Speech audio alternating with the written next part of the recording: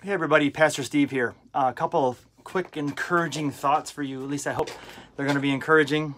I was walking my dog the other day and thinking of this passage in Matthew 16:18.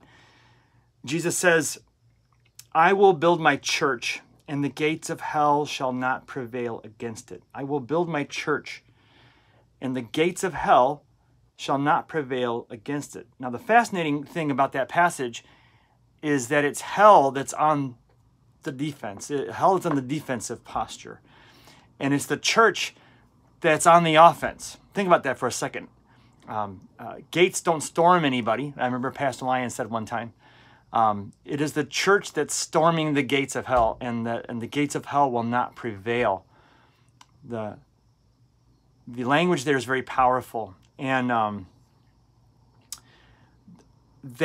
that concept of a militant church that's storming the gates of hell and hell being on the defense while the church is on the offense, taking ground in the name of Jesus, that is a pretty big contrast from the church in America today. And don't think I'm talking about somebody else. I'm talking about you. I'm talking about me. I'm talking about our church as well. And this is what I mean. It's not just that, like going to an abortion clinic or marching in a protest is storming the gates of hell. That could be. But it's more than that. I see so many Christians that are living their lives from a basis of fear. We make a lot of fear-based decisions. We're afraid of the world. We're afraid of the culture.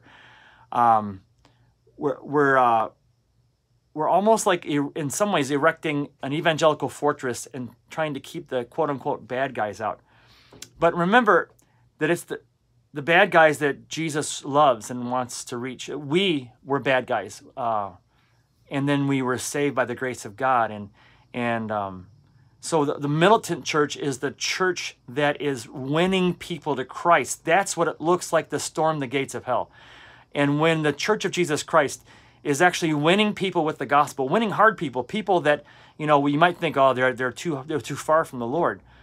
But when we see ourselves as missionaries in this culture, and when we see ourselves as people sent with good news, with the fragrance of Christ in this culture, and we believe in a powerful gospel, and we're willing to share that gospel anywhere, all the time, on the bus or in our circle of friends, our neighbors, our family, our co-workers. When we become the fragrance of Christ, that is when hell is on the defensive and the church is on the offensive. When the people of God are released into the culture to take jobs as teachers or media or politics and be light and salt. That's when hell's on the defensive. And that's the kind of church I want to be part of. And I think that's kind of the kind of church that you want to be part of as well.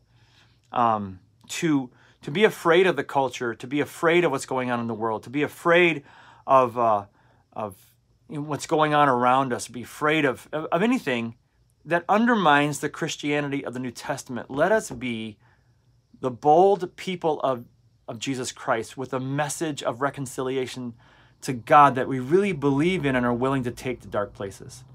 Let us be a church that the gates of hell are afraid of. Hope that encourages you. Have a great day.